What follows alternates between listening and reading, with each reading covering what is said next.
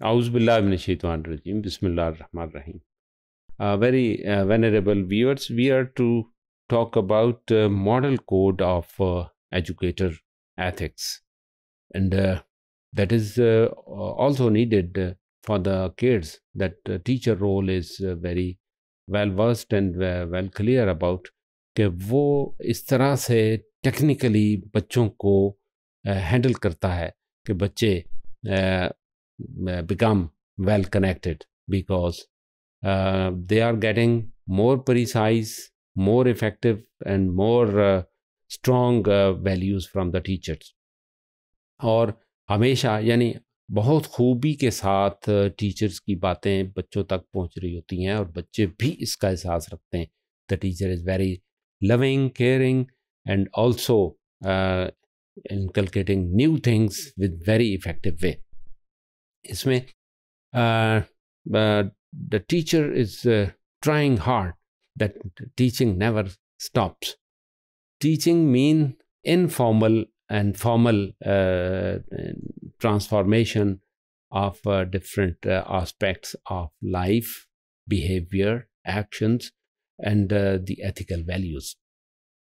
Teacher is also ambassador to maintain the level of ethics, ethical practices in the children. Or teacher is spending more time and finding out very effective ways, very effective strategies for the development of ethical and moral values in the children. इसमें हम यूं भी कह सकते हैं कि teaching methods वो methods जो बच्चे को सिर्फ टीच ही नहीं करना बल्कि यह है कि उसकी लाइफ के अंदर एक तब्दीली मुनक़िद करनी है और तब्दीली इस अंदाज से कि they will become more self sufficient and very useful person for others, for the society and for their own family members. तो इसमें टेक्निकल जो एडवांसमेंट है वो क्या हो सकती है, बच्चे को कैसे चीज़ें बताई जा सकती हैं और उसमें यह है कि आजकल के इस दौर में, डिजिटल दौर में हम ये देखते हैं कि we can get new things from the world scenario. Global जो एक प्लेटफॉर्म है वहाँ से हम चीज़ों को देखते हैं कि what things are good going on at the other level और हम उसको क्लासरूम का हिस्सा बना सकते हैं, उन चीज़ों को करिकुलम का हिस्सा बना सकते हैं और अपने उस करिकुलम को इम्प्रूव कर सकते हैं on the basis of those new techniques, new strategies. उसमें हम ये देख रहे होते हैं कि बच्चे के बारे में जो चीज़ें, जो मेथड्स एक्सरसाइज किए जा रहे हैं specially related with the ethics and also moral practices, तो those are some time very universal moral values जो हर जगह दुनिया में एक ही तरह से उसको एक्सेप्ट किया जाता है, उसको एडमायर किया जाता है. कुछ लोकल नाम्स हैं जिसमें हम थोड़ी बहुत उसमें तब्दीली करते हैं, समझते हैं. लाइक के the child is becoming very social while they are interacting with the male, female and others at early stage even. तो हमारे यहाँ थोड़ा सा इसमें the families and people are reluctant or hesitant that they don't allow their kids that they be mixed up and they perform same activities with the mutual cooperation.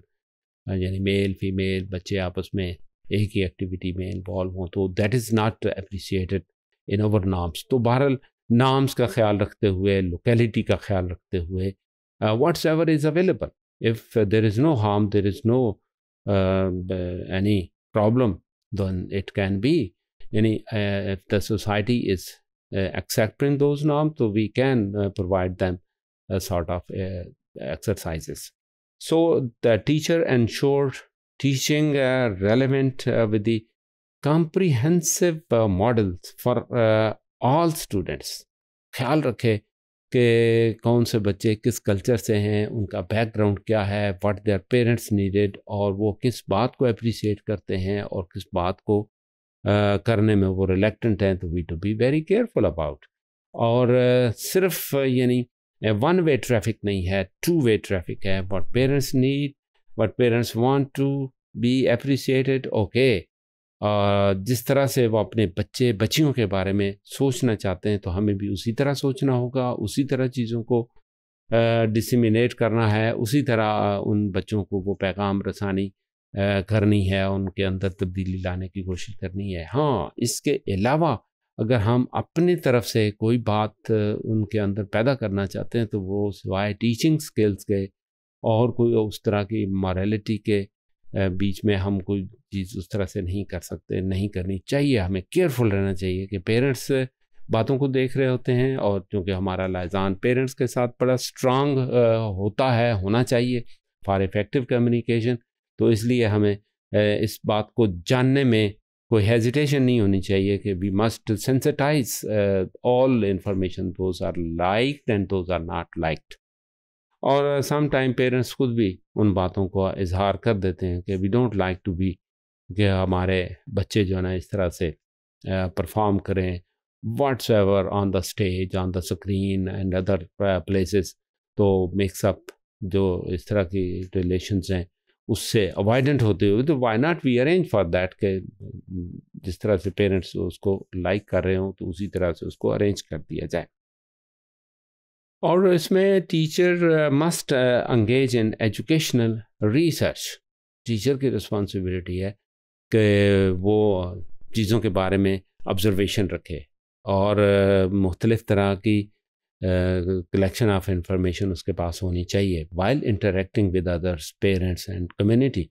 तो बहुत सारी चीज़ें टीचर के पास आ रही होती हैं और वो उनको रिकॉर्ड करे और उस पर एक रिसर्च कंडक्ट करे और अपनी इम्प्रूवमेंट कंटिन्यूस मैनर से इंश्योर करे कि वो ऐसी स्ट्रेटजीज इख्तियार करे जिनकी डिमांड है, जिनकी ज़रूरत है और जो उनके लिए सूटेबल इफ़ेक्टिव हो सकती हैं, उस पर वो इंश्योर करे। और उसके लिए the classroom is very good place where these all strategies can be implemented and exercised in a very effective way by the teacher. It is very necessary कि टीचर एक कंपोजिट, एक कॉम्प्रिहेंसिव प्लान जो है ना वो classroom के अंदर with the collaboration of society, with the collaboration of parents वो इंश्योर करे और बच्चे को बूस्ट अप करने में उसकी हेल्प करे। Thank you very much for being with us.